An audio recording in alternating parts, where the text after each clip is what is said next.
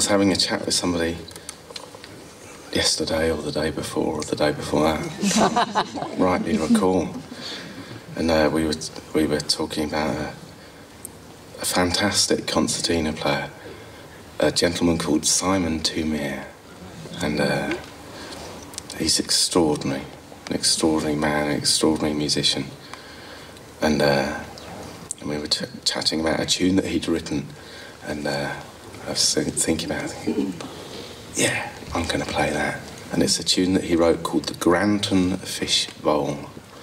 And apparently he did a gig in Granton, which is in Edinburgh, it's like a suburb. And it wasn't the best gig he'd ever done. And in fact, the only good thing about the gig was they had one of those spherical fish bowls. And so he wrote it a tune. and this is the tune.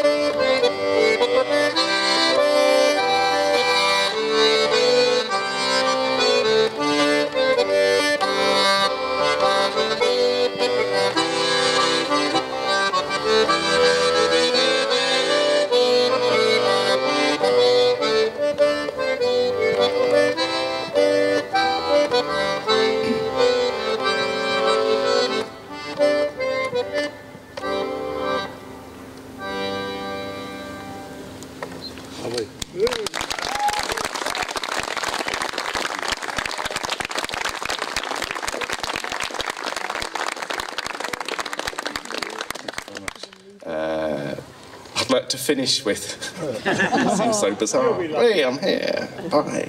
I'm going to play you, yeah, as Rachel said, yeah, I just played a lovely St Bernard's waltz. I'm going to play you a couple of waltzes, they're kind of European-y style, roundy things, rather than old school, slow things. And if you'd like to dance, that would be kind of what the tunes are for, really. But if you don't, I can't really see you that well, so it doesn't really matter. I'll just imagine. Oh, and my eyes will be shut, so.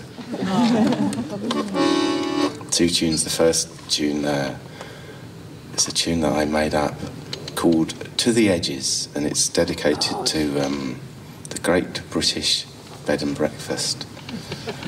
So I've stayed in very many over the years, and there's a thing that happens. You come down in the morning, and it's almost you know what's going to happen when it's the embossed rims of the plates.